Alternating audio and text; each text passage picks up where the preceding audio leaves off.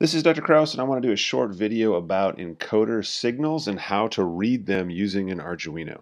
Some of my students seem to be struggling in our dynamic systems lab for this week, and I think part of the issue is that I did not require them to use an oscilloscope to observe the A and B channels coming out of the encoder, and as a result, I think they're more confused than they should be.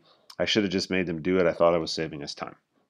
So, the key idea is that the output of an encoder is two square waves, sort of like, I'll talk about where these came from in a second, but which of these goes up first and which of these comes down first is the only way to tell the direction that the encoder is rotating.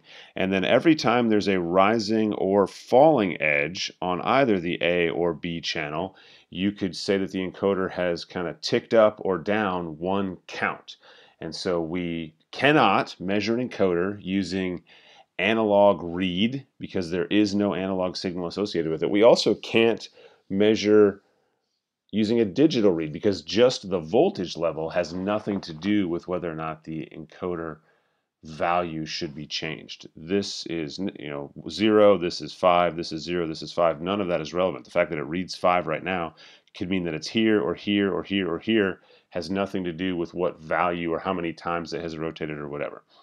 Now, because an Arduino only has 2 interrupt pins, and we ultimately need to read 2 motors, we're not responding to both the A and B channels, but it's these rising edges or falling edges that we're trying to detect.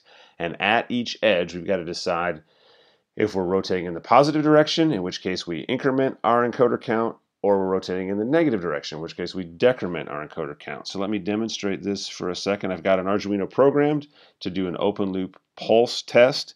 And so it's asking me for an amplitude. If I give it a positive amplitude, and then a certain duration that I want that pulse to stay on, and I first tell my oscilloscope to wait for the trigger, my motor will turn.